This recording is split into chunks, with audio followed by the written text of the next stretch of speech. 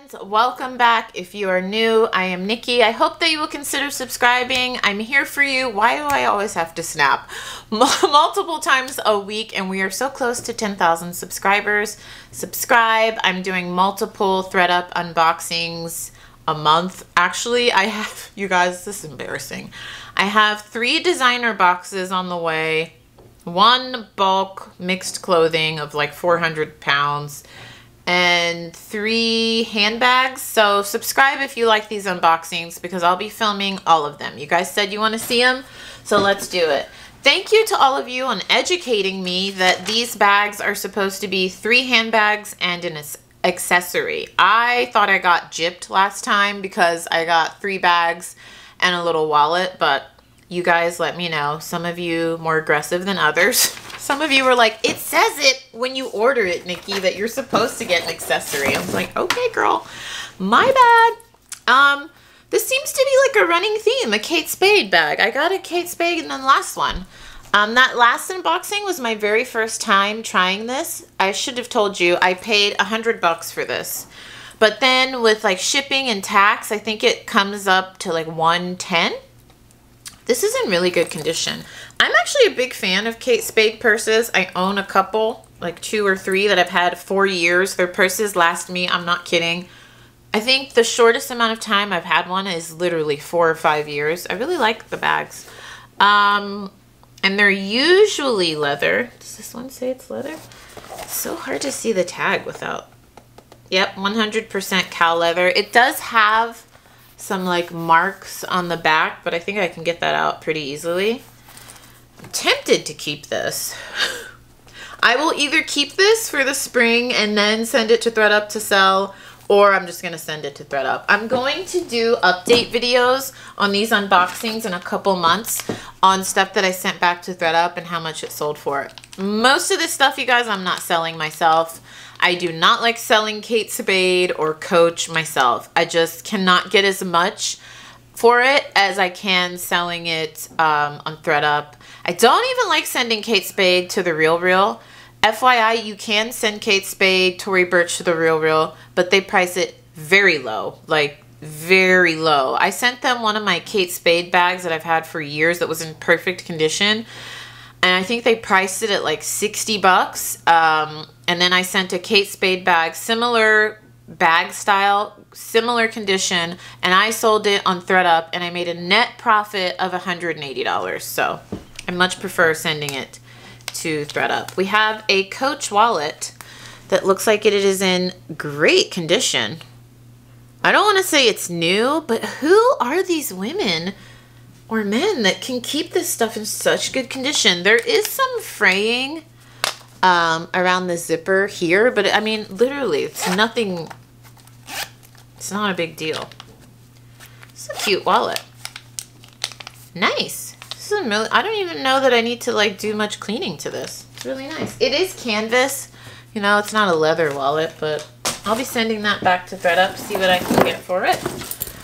Next, we have a very big Kate Spade tote. It has a little bit of staining on the bottom, and I mean, it's like really tiny. I could easily get that out. So this is really cute.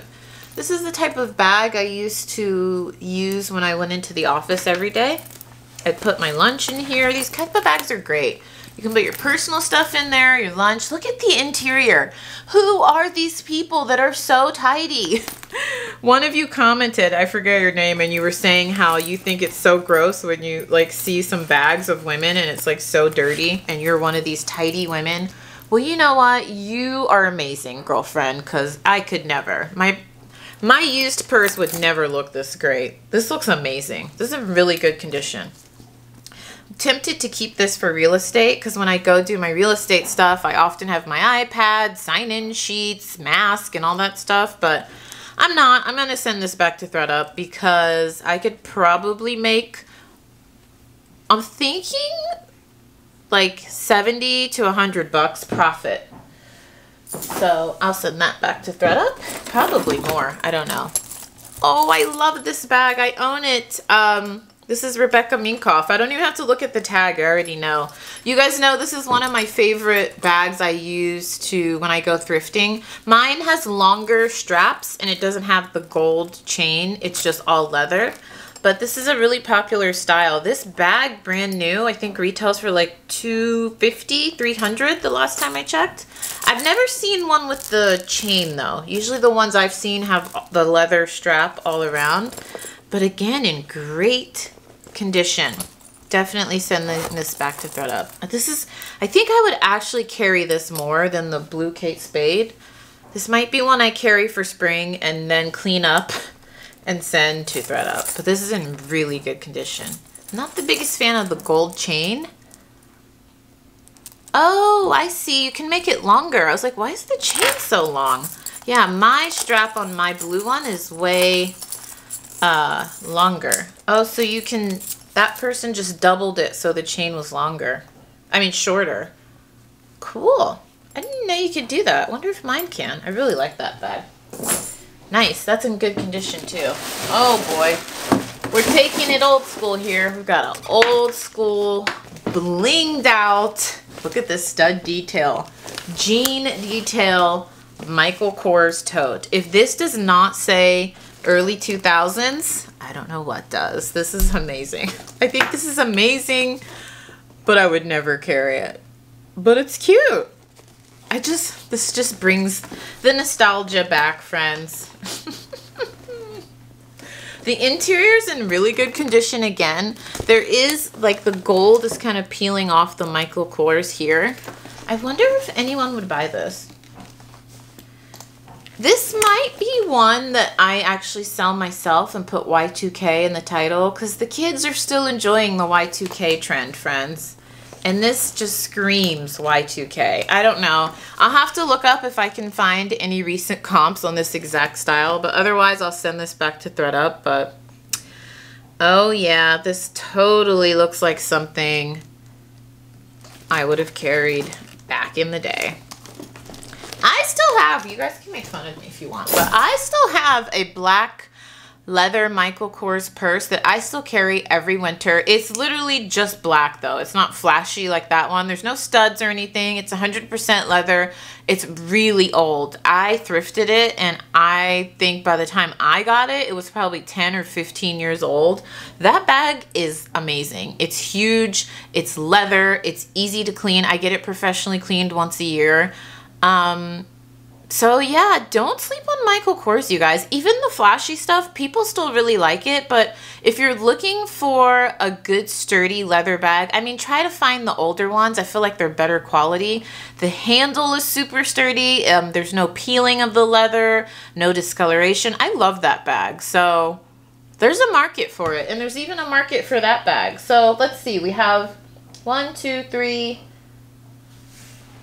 bags. I honestly would consider that blue purse a bag. The little Kate Spade, this one. I would consider this a purse, wouldn't you? Or do you call this an accessory? Because I would say technically we got 4 purses and an accessory with the Coach wallet, but I don't know. And isn't this supposed to be 3 bags and an accessory? I don't know. You guys will correct me down below. Either way, I paid $110 with tax and everything. So what does that come to total? I'm going to say I got 1, 2, 3, 4, 5 things. 110 divided by 5. $22 per bag. I'm happy with that. If I were selling it myself, I would not be happy with that. I could definitely still sell them for a profit, but I'm going to sell them for so much more on Thredup. So hopefully you guys are enjoying these unboxings. I'm going to have a lot more coming your way, so don't forget to subscribe. And definitely subscribe for updates because in like 2 to 3 months, I should have numbers for you on what these sold for wherever I end up sending them, whether it's the Real, which I doubt it, Thredup, or selling them myself. Subscribe. I love you, and I'll see you soon. Ciao.